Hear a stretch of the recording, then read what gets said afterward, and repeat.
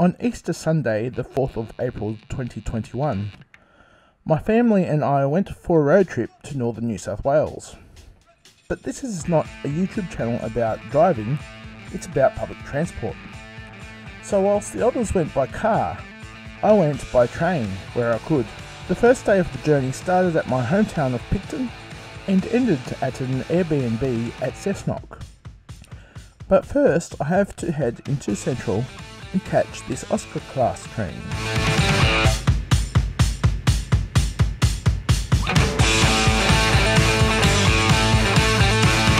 Travel through the beautiful Central Coast, which I cover more in previous videos, which I will put a link to.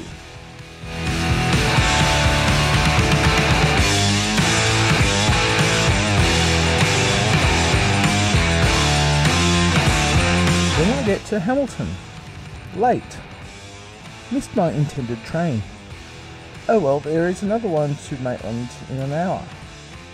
I just won't have enough time to walk around Maitland. And then it happened. My phone was full and no video was being saved. Lesson learnt. So frantically deleting old videos, I get to Maitland and I am able to save some videos at Maitland. Maitland Railway Station was opened in 1880 as West Maitland and renamed Maitland almost 70 years later in 1949.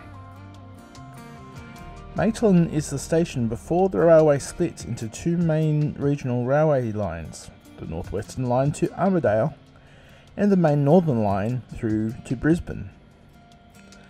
A third railway once served Cessnock and the coalfields to the south of Maitland. Like many of the stations north of Maitland, it opened with only one platform. This is the grand building on platform number 1. The Maitland signal box was built on stilts after the floods of 1955 washed away the original signal box. It eventually closed in 1990 and has since been leased out to a model railway club. On the platforms at Maitland there are these historical photos of the railway. Maitland Railway Station holds Steamfest each year. The 2021 edition of the Steamfest has been postponed until September, onto the Hunter class train heading to Singleton.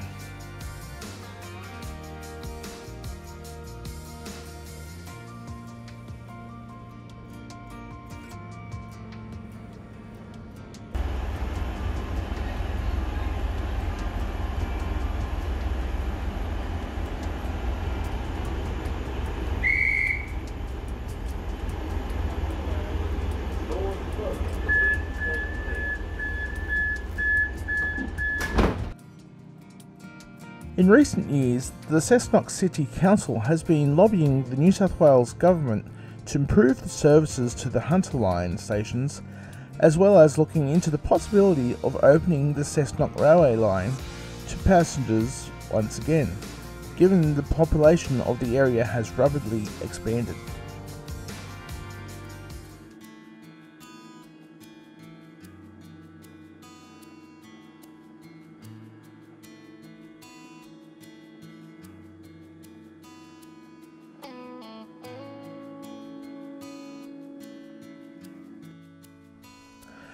Lochinvar is the next station.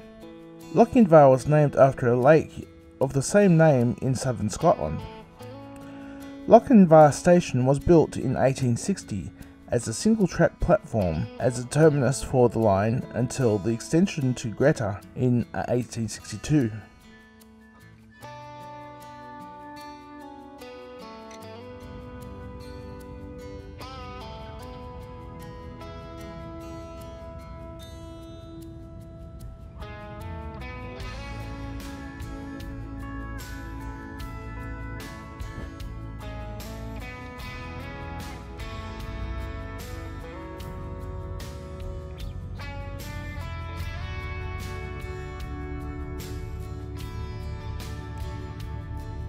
The second platform was created in 1914 when the line was duplicated.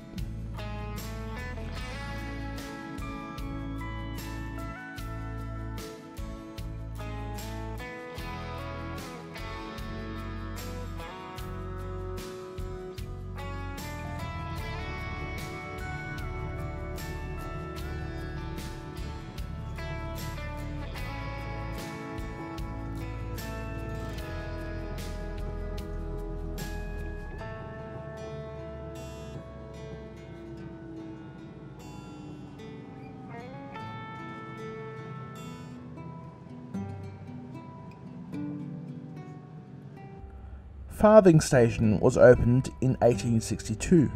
In 1878 it was renamed Greta. Platform 2 was constructed in 1915. The building on Platform 1 has been relatively untouched since the building was built in 1889.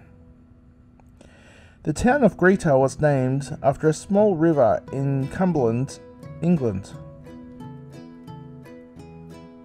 After World War II, Greta became a migrant camp for Polish, Ukraine and German people. The two main industries in the Hunter is coal mining and winemaking. Here you can see the sidings for the coal trains. Next stop is Branxton. Branxton was opened in 1862. The area of Branxton was originally known as Black Hill. However, in 1848, the developer of the area decided that Black Hill would not attract people to purchase land in the area. George Wyndham arrived in the area in 1827 and established his homestead, known as Dalewood, and established the still renowned Wyndham Estate Winery. This railway track goes to North Rothbury, where there is a small railway museum.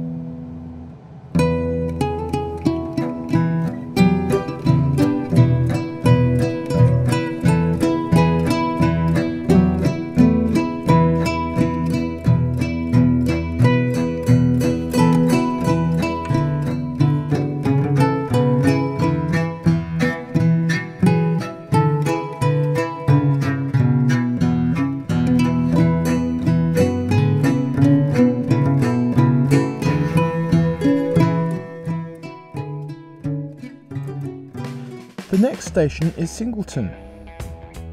Singleton Station was built in 1863 and was designed by Chief Engineer of the Railways at the time, Frank Whitten. I will visit Singleton again in next week's video. Time to head back to Maitland, where my family is meeting me to go to Cessnock for the first night of our Northern Road trip.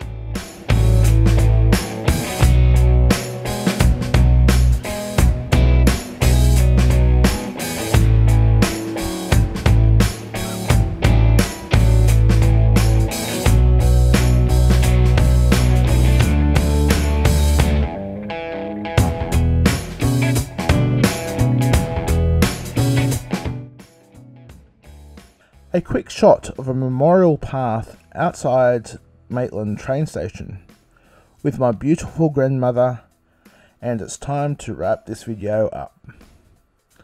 Thank you for watching. If you enjoyed this video, please like and subscribe to the Travelling Trent YouTube channel. And click the bell so you know when I post another video in the future. Bye-bye.